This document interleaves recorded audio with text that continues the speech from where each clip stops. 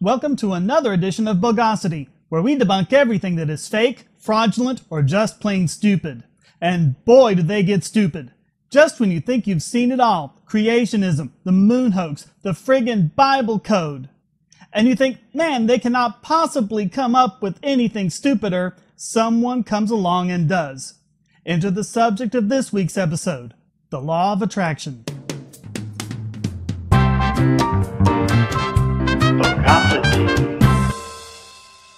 The law of attraction is the incredibly dopey idea that thoughts and feelings can manifest themselves physically. Think good thoughts and good things happen. Negative thoughts and feelings make bad things happen.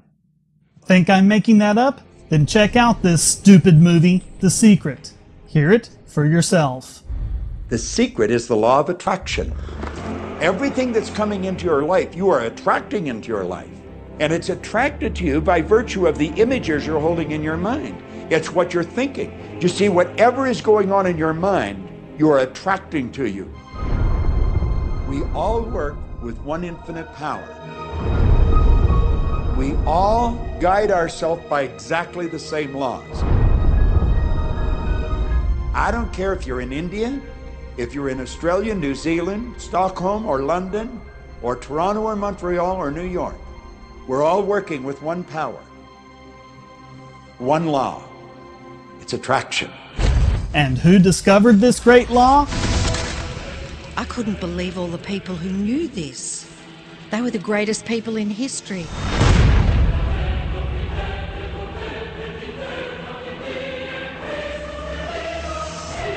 Wait. Einstein? Einstein?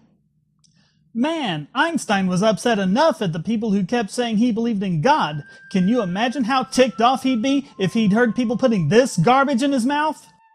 Of course, Einstein did believe that there was one law that governed the universe, but he didn't know what it was. In fact, he spent the rest of his life searching for it, literally to the day he died. All of that hard work, all of that obsession over something he already knew that had been passed down for thousands of years? Why would he do all of that? Was it just part of the cover-up? And why cover this up? Why not release it and win another Nobel Prize? So what does this secret do for us anyway? You know, this secret gives you everything you want. Happiness, health, and wealth. Now, wise people have always known that. You can go right back to the ancient Babylonians.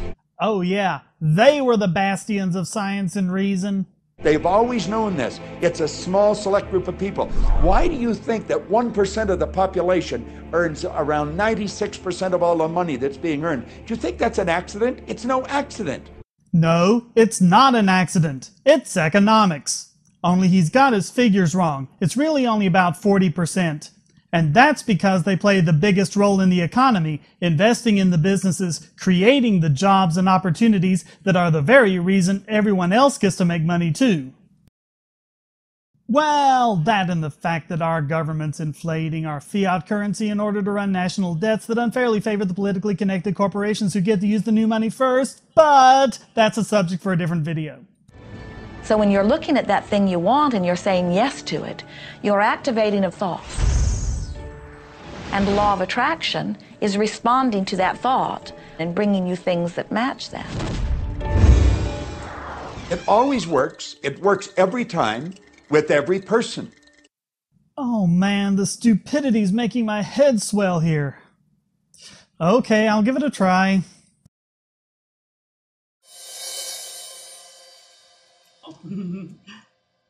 Hey, wait a minute! I wanted a Motorola Razr V3i with iTunes, and this is a Motorola Razr V3i without iTunes! Oh no, wait, it does have iTunes. Never mind. You see law of attraction evidenced in your society when you see that the one who speaks most of illness has it. When you see that the one who speaks most of prosperity has it. Oh, the stupidity. Can't take it. Head swelling too much. Of course someone who's ill is going to be talking a lot about their illness. What would you expect? And sure, someone who prospers is going to be talking a lot about the things he has and does. They talk about these things because they have them, not the other way around.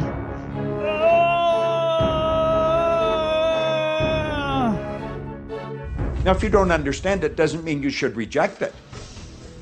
You don't understand electricity, probably. First of all, no one even knows what electricity is. Bogus! Electricity is the force delivered by photons, which are generated as a result of a variance in charge between electrons and protons when connected via a conductor. See? And I didn't even use Wikipedia. If I think of myself as a magnet, and I know that a magnet will attract to it. Very basically put, the law of attraction says that like attracts like. Except that with electromagnetism, like doesn't attract like. It repels like. It's opposites that attract. And, of course, the big difference is that you can actually observe electricity and make valid predictions based on it.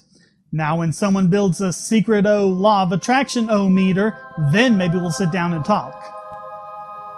This movie doesn't really get into it, but a lot of people hawking the law of attraction rely on quantum physics for support. The idea is that, since elementary particles behave differently based on how they're observed, so do the things around us. But what they don't understand is that quantum mechanics works like this because elementary particles are probabilistic. But as they make larger structures, such as atoms and molecules, the probabilities converge on either 0 or 100%. And it becomes deterministic. The effect goes away and relativity takes over. Sorry, but the science for the law of attraction just isn't there.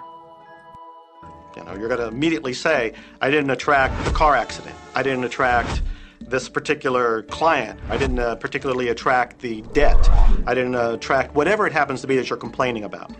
And I'm here to be a little bit in your face and to say, yes, you did attract it. And I'm here to be a lot in your face, Joe Vitale, MSCD, bogus doctor of bogus metaphysics. Who the hell are you going around telling people that something that isn't their fault is? Don't you have a conscience? If someone is hit by a drunk driver, it didn't happen because he attracted it. It happened because some stupid drunk decided to get behind the wheel. Does anyone really believe this crap? This law of attraction is becoming despicable as well as stupid. Oh, so stupid. We've known in the healing arts of a placebo effect. A placebo is something that supposedly has no impact and no effect on the body, like a sugar pill or something. You tell the patient that this is just as effective, and what happens is the placebo has the same effect, if not greater effect, than sometimes the medication is supposed to be designed for that effect. Wrong, wrong, wrong, wrong, wrong! In fact, a medication can only be put on the market if it performs better than a placebo. The placebo effect is what's known as a non-specific effect, meaning that the healing cannot be tied to the treatment. The reason for the placebo controls is that the act of taking a pill, whether it's medicine or sugar, might make the patient misinterpret what he's feeling. It's a form of selection bias. He might tend to focus more on the way he's doing better. The treating physician can do this as well, even subconsciously. This is why studies are double-blinded. Neither the patient nor the physician can know whether or not the patient is taking the medicine being tested or a placebo. Now there is a real effect with the placebo and with positive thinking with regards to healing, simply because the person doesn't stress out so much about it. Stress isn't very restful, and it can cause someone to lose sleep, and both rest and sleep are necessary for effective healing. But this isn't any kind of mystical mumbo-jumbo about universal forces. This is simply avoiding something that's counterproductive. But it can work the other way too. Imagine someone with arthritis is given a placebo, and they think their arthritis is better, and now they go out and they start dancing and they do things that's just going to make it worse. That's the flip side of the placebo effect.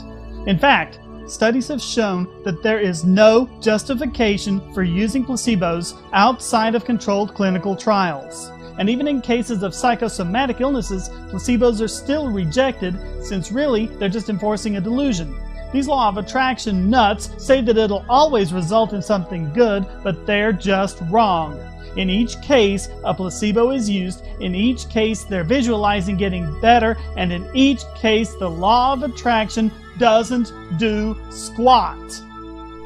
To see what I'm talking about, listen to this woman's inspiring story. On November 23rd, I was diagnosed with breast cancer. I saw myself as if cancer was never in my body. One of the things I did to heal myself was to watch very funny movies. That's all we would do, is just laugh, laugh, laugh. We couldn't afford to put any stress in my life because we knew stress was one of the worst things you can do while you're trying to heal yourself. From the time I was diagnosed, which was November 23rd, to the time I was healed totally was approximately 3 months. And that's without radiation and chemotherapy.